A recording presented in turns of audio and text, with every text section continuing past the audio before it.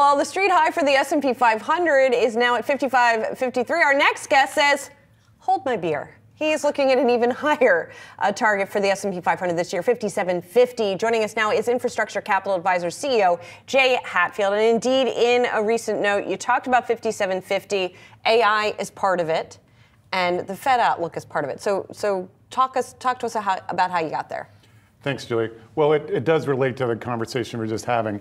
We're assuming the 10-year goes to 3.25. So if it doesn't, then the theoretical value of the S&P is way below our target. Mm-hmm. So we can't accept, it's not going to work if Jamie Dimon's right and we have 8% treasuries. But we are bullish, notwithstanding the fact that our economy is strong, because Europe is very weak. And US investors have a very strong tendency to ignore the rest of the world, which makes all the sense in the world with equities, because you have NVIDIA, all the best companies are here, and everybody looks to the US for equities.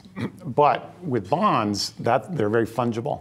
So if the ECB cuts, I think the UK will cut. We already had the Swiss bank cut. Global rates should rally, and that will spark the next leg of the rally. Have you, Jay, been surprised at the way with which equity investors specifically have kind of made their peace with the notion that rates are going to be higher for longer? I mean, if we went back in time 6 months, we saw the market, have a rough patch in the fall of last year. And, fast forward to now, maybe it's June, but everyone's like, it's fine. We're gonna be handling this just fine. Have you been surprised by that resilience, maybe? Really, what we would call this when I worked at big hedge funds is a bad short. Like, this market should be getting smashed, right? We went from 380 at the beginning of the year to 435, and we're just churning around at all-time highs. So what I think is happening is exactly like last year, why we were bullish last year. Yeah. Everybody knows the next inflection is a cut. Last year was a pause. So why do you want to sell now just because it's going to take 2 more months to have the cut? Well, and to that point, do you feel there's a positioning part of this market too? Are people still caught like flat-footed, to your point, on the wrong side of this? Because that's really what happened in 22. What happened in 23, and is 24 just an extension of that kind of idea in the market? Absolutely, and not just hedge funds, but also just individuals are very attracted to having 5% money that's low risk. Like, I advised one of my friends on his portfolio. He called me and said, I want to raise another 10% cash because I can get 5 in the market. And I said, well, but if small caps are up 25 and the market's up 15, then you're going to leave 10% on the table. So I do think a lot of people took solace in getting higher rates and are being too conservative, because you don't want to miss the first leg of the rally, because that's where you get the excess returns. From there on, you get the normal kind of 10%. We should get 15 to 20 probably this year and next year.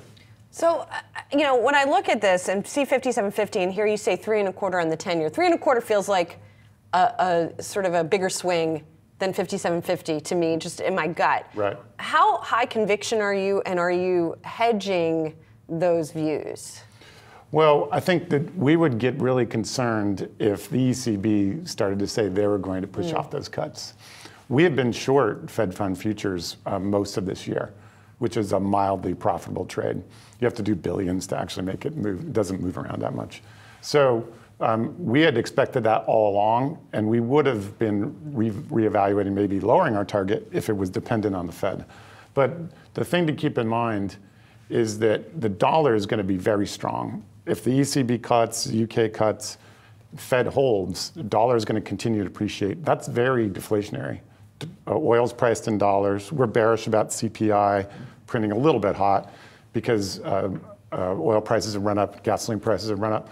So if we get declining oil prices, lower commodities, stronger dollar, it's very deflationary. So that should give the Fed cover to cut in July, even if our economy continues to be strong. But it sounds like maybe the Fed is comfortable being a little bit of a global outlier in that, again, in a situation where you have the dollar doing some of the work they need done for them on the inflation side, they might be comfortable, not following, Madame Lagarde right away, giving them a little bit of a lead time.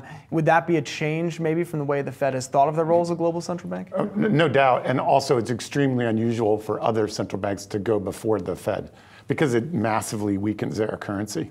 So it's not the normal situation, but this US economy is just a juggernaut. The combination of AI, we have a housing shortage, none of this exists in Europe. Europe has floating rate mortgages, by the way, So it's terrible for consumers. We have almost none because of the financial crisis. So the U.S. advantages, natural gas prices are 80% below the rest of the world, are so profound. This is a very unusual cycle. Like, we should have a recession right now.